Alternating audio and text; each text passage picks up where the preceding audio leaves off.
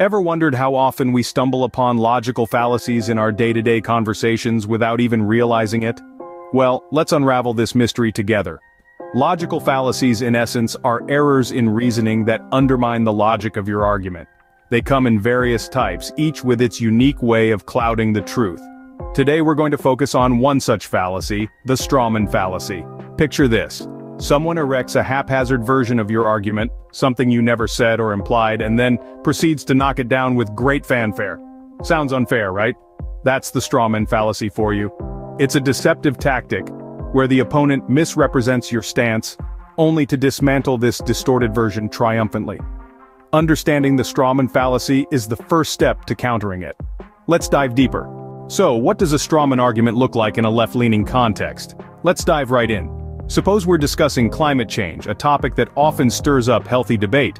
A left-leaning individual might say, right-wingers don't care about the environment because they oppose certain regulations. Now, why is this a Strawman argument?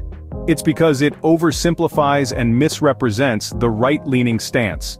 The assertion that right-wingers don't care about the environment is a gross generalization that doesn't capture the nuances of their perspective. Many conservatives indeed question the efficacy of some regulations, but this does not translate to apathy towards the environment. They may believe in alternative solutions like market-driven innovation or individual responsibility, rather than government intervention. In this scenario, the left-leaning argument is acting as a strawman, a deceptive stand-in for the real argument. It's a caricature, exaggerated and easier to knock down. The right-leaning perspective is not about disregard for the environment, it's about the best ways to protect it. The strawman argument here is like a scarecrow in a field, bearing no true resemblance to the actual human it's supposed to represent. By simplifying the right-leaning perspective to, they don't care about the environment, the left-leaning argument sets up a strawman that's easy to criticize and seemingly impossible to defend, skewing the debate unfairly. As we can see, the strawman argument distorts the original stance, making it easier to attack. But how can we counter it? Now let's talk strategy. How can we detect and defeat the strawman?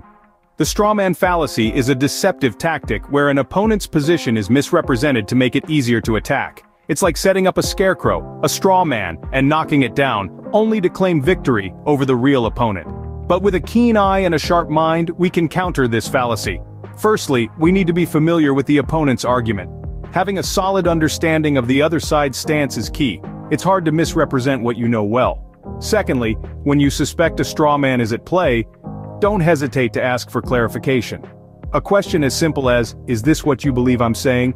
can prompt the other person to reconsider their representation of your argument. Thirdly, if the strawman persists, point it out. Politely explain that the argument being attacked isn't yours, it's a strawman, an oversimplified caricature of your actual stance. Finally, present your actual stance clearly and succinctly. Cut through the false narrative by laying out your beliefs and arguments in a straightforward manner. This leaves no room for misinterpretation or distortion. Remember, the goal isn't just to win an argument but to engage in meaningful dialogue, fostering understanding and respect despite political differences. By understanding and recognizing the strawman fallacy, we can ensure productive and fair discussions, thereby bridging the political divide.